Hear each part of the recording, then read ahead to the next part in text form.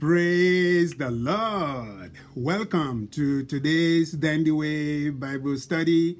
I am Dr. Tunji Akintilo, and I welcome you to continuation of our study of the book of Genesis. We are on Genesis chapter 26, and today we start part 3. Part 3 of our study of Genesis chapter 26. The topic of our discussion today is sowing and reaping. Sowing and reaping, because that is one of the main themes of this segment of the scripture that we are studying. So let's start with a word of prayer. Heavenly Father, we commit our study of Genesis 26 unto you. We welcome the Holy Spirit to continue to be our teacher. We pray that you will accomplish your will in our lives, even as we look at the issue of sowing and reaping today. Father, Lord, help us as we learn your word, and help us to be to put your word into action in our life, that we will not be hearers only, but doers of your word, that we may reap at the right time, and your name will continue to be glorified. In Jesus Christ's name we pray. Amen. So, Genesis chapter 26, we're going to read today verses 1 to 5, and then we will jump to verses 12 and 14. Last week we dealt with verses 6 to 11, which was kind of a parenthesis in the flow of the narration. So the main theme, as I mentioned, of our discussion today is on sowing and reaping. So please pay attention. This is good. This is good. Praise God. So I start Genesis 26 from verse 1. I have New King James Version. There was a famine in the land, besides the first famine that was in the days of Abraham. And Isaac went to Abimelech, king of the Philistines, in Gerar. Then the Lord appeared to him and said, "Do not go down to Egypt. Live in the land of which I shall tell you.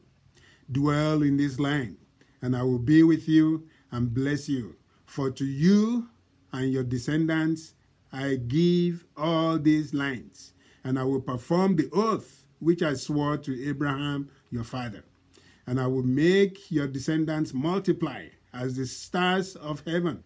I will give to your descendants all these lands, and in your seed all the nations of the earth shall be blessed, because Abraham obeyed my voice and kept my charge, my commandments, my statutes, and my laws." So, going down to verse 12. Then Isaac sowed in that land and reaped in the same year 100-fold. And the Lord blessed him. The man began to prosper and continued prospering until he became very prosperous. For he had possessions of flocks and possessions of herds and a great number of servants. So the Philistines envied him. So, as I mentioned, the main theme of this narrative is sowing and reaping. And I want to just make a quick point that the scripture is talking about Isaac here. What happened in the life of Isaac. This is like a biography. But God is still talking to us today. He's telling us the same thing today, that despite the COVID pandemic going on, dwell in this land. That is verse 3, Genesis 20. I'm applying now, okay? Making an application. Genesis 26:3. Dwell in this land, and I will be with you and bless you, despite whatever may be going on out there, whatever all the negative things we are hearing in the news, and the scientists are telling us, and the demographics and the data are saying, we'll choose to listen to God, okay? And God told Isaac, who was in a similar situation, in a famine, don't go to Egypt. Isaac obeyed. And in verse 12, Isaac sowed in that land during that pandemic, okay? We are still commanded to live our lives, focus on God, and sow in that land so that we will get the same results. Isaac reaped in the same year 100-fold, and the Lord blessed him. That is verse 12. So Isaac sowed and reaped. Sowing and reaping. This principle of sowing and reaping is a spiritual law. Okay? We found this in Genesis chapter 8, verse 22, which we studied a while ago, and we can go back to take a look and read it again. Genesis 8:22. While the earth remains, seed time and harvest, cold and heat, winter and summer, and day and night shall not cease. This is a spiritual law that God himself pronounced for posterity. He said it, told it to Noah.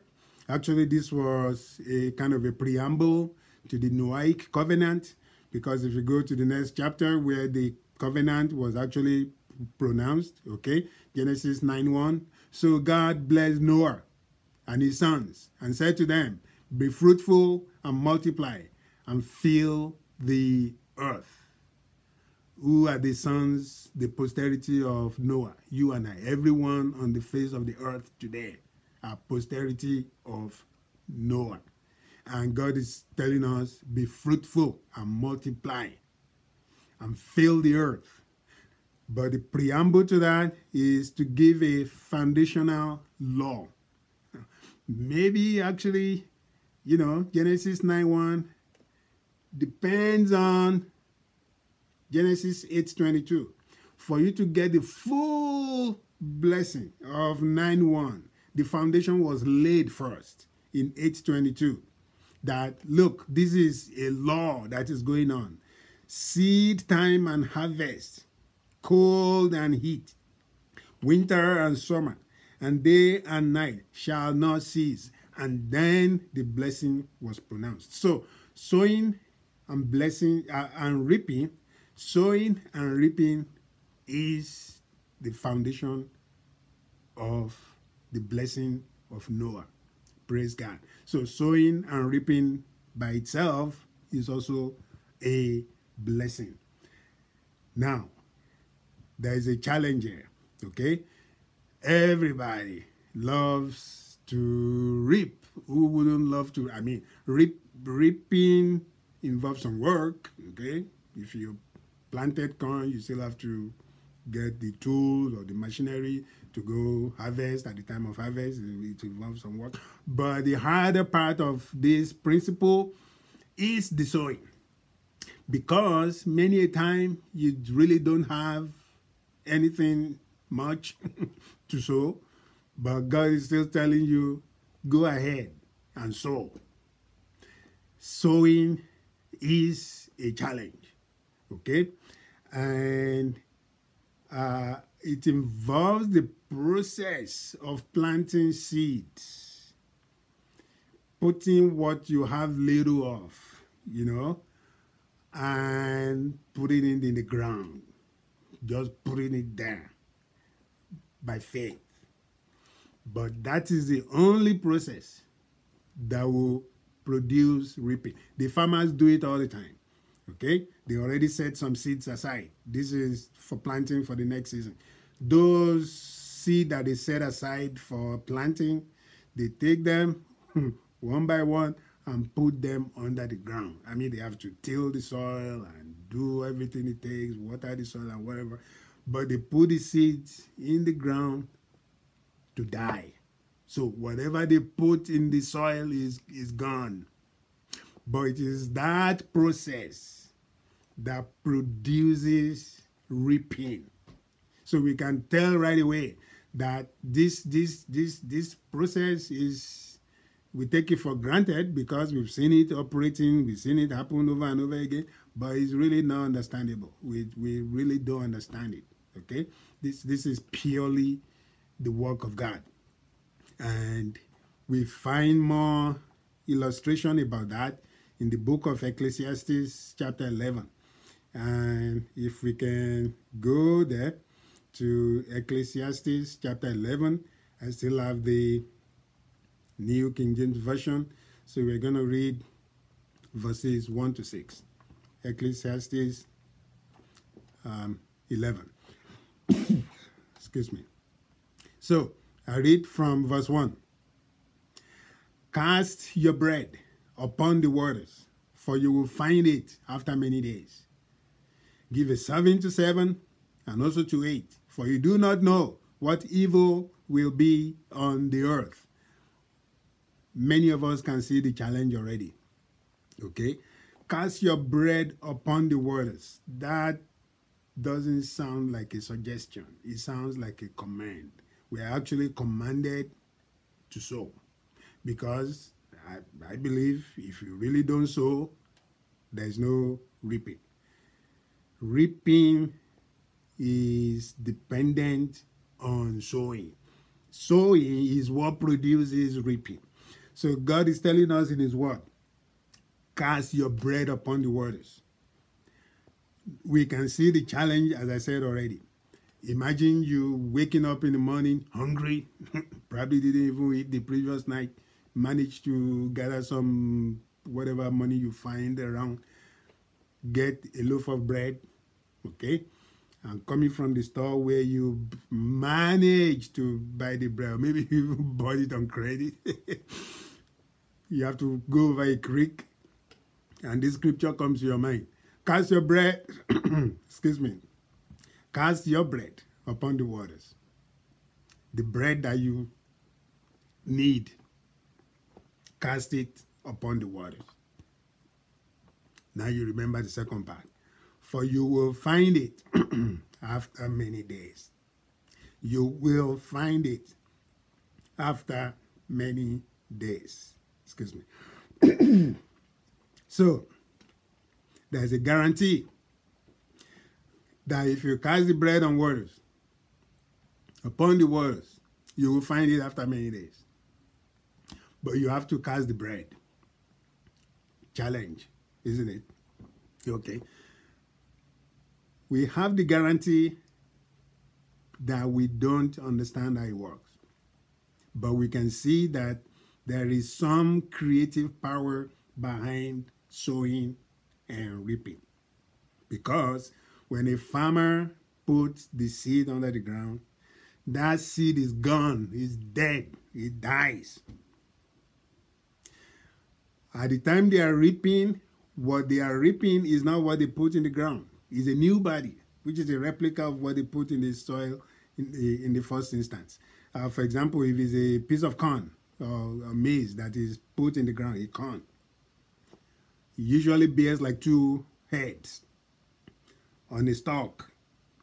Each of those stalk, if you take out the heads of corn, usually produces 2 on each stalk, and each of those heads has 700 corn seeds, meaning you put 1 in the ground, you get 1,400 at the time of reaping.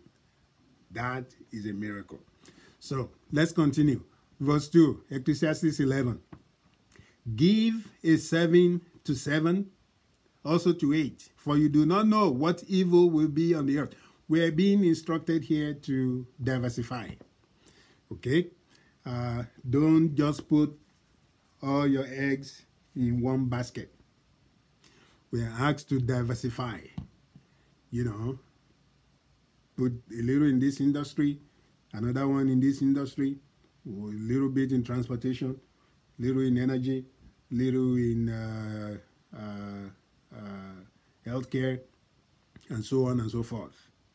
For you do not know what evil will be on the earth. If the clouds are full of rain, they empty themselves upon the earth. And if a tree falls to the south or the north, In the place where the tree falls, there it shall be. This verse 3, the commentary on verse 3 can be extensive. Okay? It's telling us to keep, if there's something you are doing and you believe God is leading you in that direction, keep putting little and little and little and little, because you get to a critical point that the next little bit that you put will just bring you a whole bunch of harvest. And if a tree falls to the south or the north, in the place where the tree falls, there it shall be. Whatever way you see the direction is going, that's the direction it's going. People use this principle in stock trading. They say, buy low, sell high. When you see the trend going, those that are expert in stock trading, get on it and ride this wave. Buy the stock. When it gets high, they sell. When it's low, they buy again. Praise God. Excuse me a second.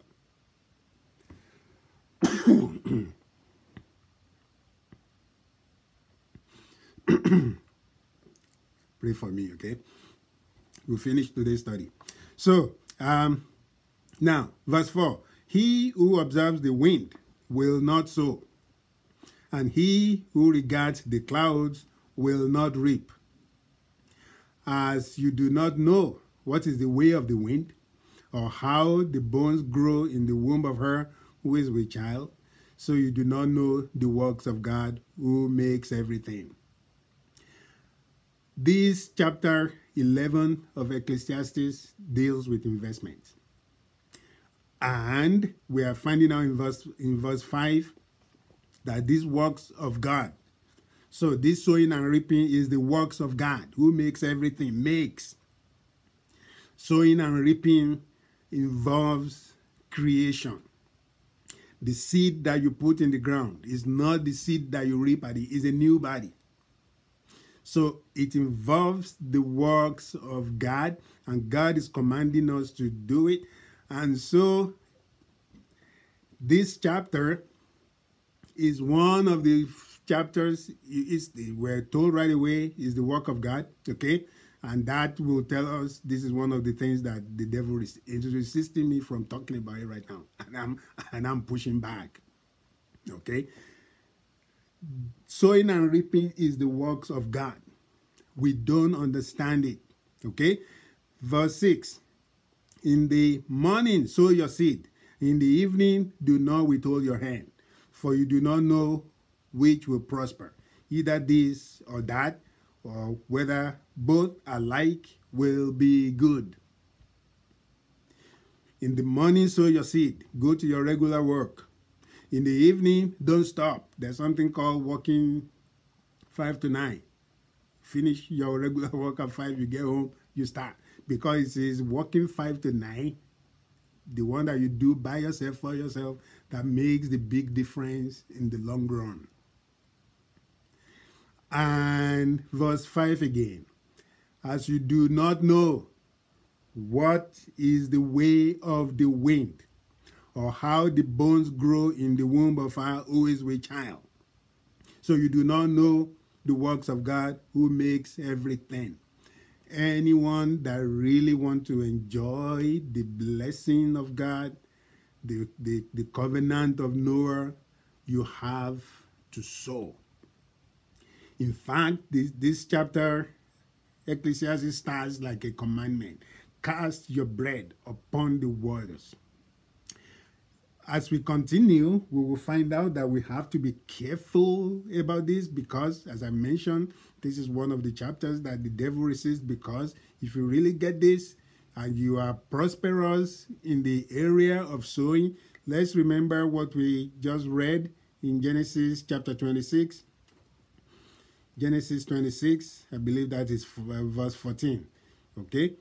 For Isaac had possessions of flocks and herds and a great number of servants, so the Philistines envied him. So the devil wants to attack you.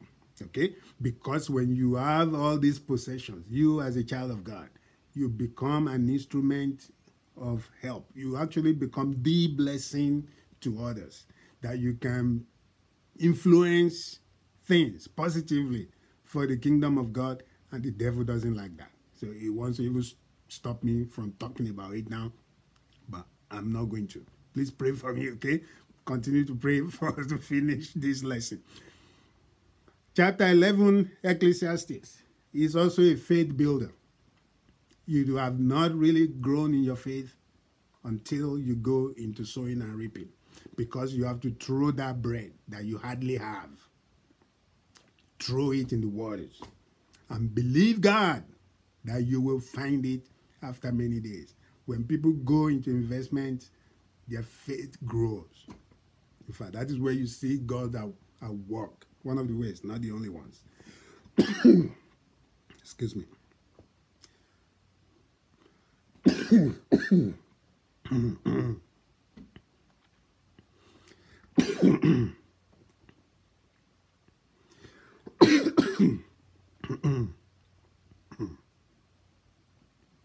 Excuse me. We are going to finish this lesson by God's grace. So, we grow our faith when we go into operation of this sowing and reaping. Praise the Lord. The devil is a liar. So, because we have an enemy, we just don't want to rush into it. Because the reaping sounds good. It's pleasant. Oh, who doesn't like reaping? I would like to reap and get wealthy and have possessions. And because of, you want to look at having a fancy house, a fancy car, wearing fancy clothes, having all the resources, you may be tempted to rush into sowing. But there's an enemy, as I mentioned. So we have to do this with knowledge. We have to do it prayerfully. You have to find out what is the best way to sow. You hear about going to your business, going to your own business, which is good. But I heard a preacher say, and I'm going to repeat that today, the best way to go into a business is not to go into that business. Okay? The best way to go into a business is to research. Excuse me.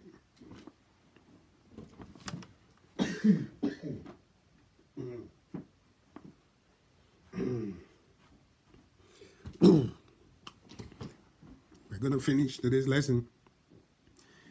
Is to research the business. We have to research the business. The best way to go into a business is to study that business. What does it take to go into it? How much is it going to cost you? What are you looking to achieve? What are the potential returns? How long is it going to take to get the returns? Because as a business expert, or as business experts have told us, America has the numbers, okay? Of all new businesses that start in America, 97% fail within the first year. 97%. So only 3% succeed in a year. Now,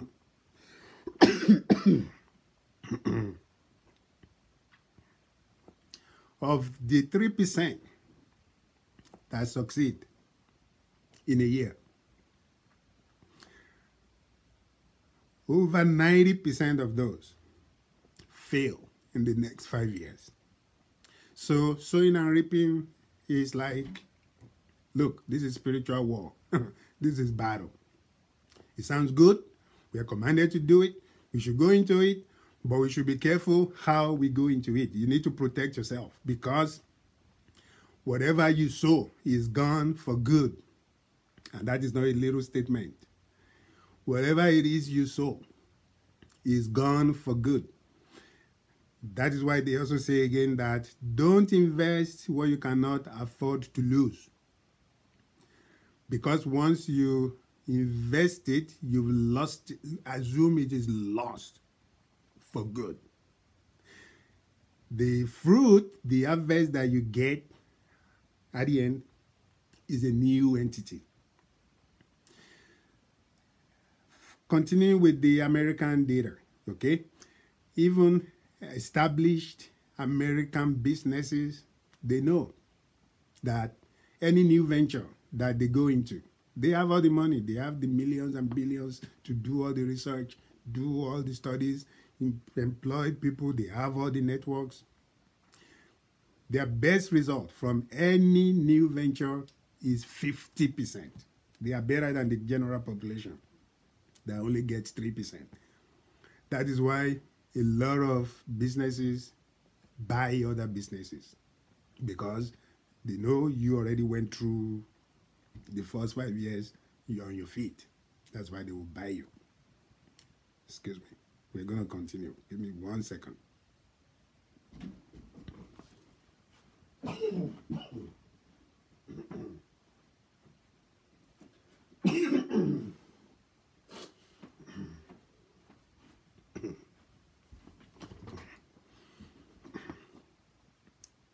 The devil really doesn't like this discussion, but we are continuing. Praise God. So you need to sow so you can reap, so you can enjoy the Noahic covenant. But we have to do it carefully. So the question will be the best way to sow. What are the best ways to sow? We sow in people. That's number one. Sow in people.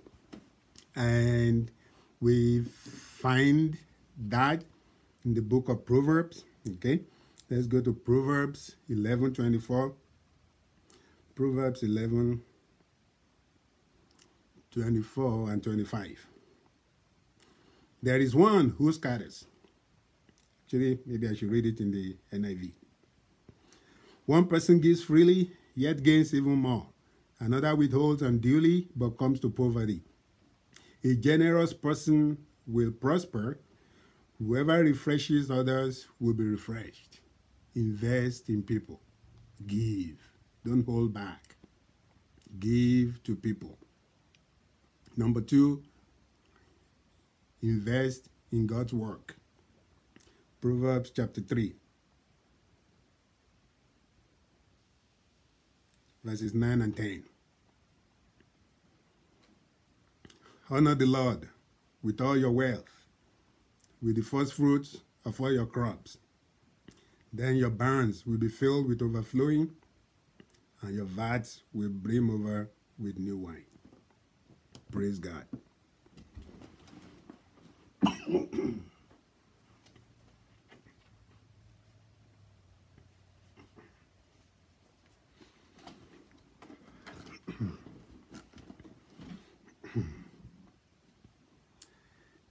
Okay, next will be carefully selected investments. Let's read the word of our Lord Jesus Christ on this topic. John chapter 12, verse 24. Verily, truly, I tell you, unless a kernel of wheat falls to the ground and dies, it remains only a single seed. But if it dies, it produces many seeds. So, the kernel of wheat that we put in the ground dies. But it is only when it dies that it produces many seeds. So, it takes time. We should remember that part as well. There is seed, time, and harvest. Genesis 8:22. Let's look at this picture now. You put a seed in the ground. It takes time. And then you get a bountiful harvest. Thank God for what I've been able to cover today. You can tell the devil doesn't want me to speak today. But I praise God. God's word is strong, is sharper than any two-edged sword, piercing even to the dividing asunder of soul and spirit, and is a discerner of the thoughts and intent of the heart. God's word is powerful. Yes. Just, it doesn't matter how it sounds without the coughing in between. God's word will accomplish God's will. Praise God. And I pray that you are blessed today. Go ahead, get involved, sow so you can reap, but do it carefully. God bless. We'll see you next time.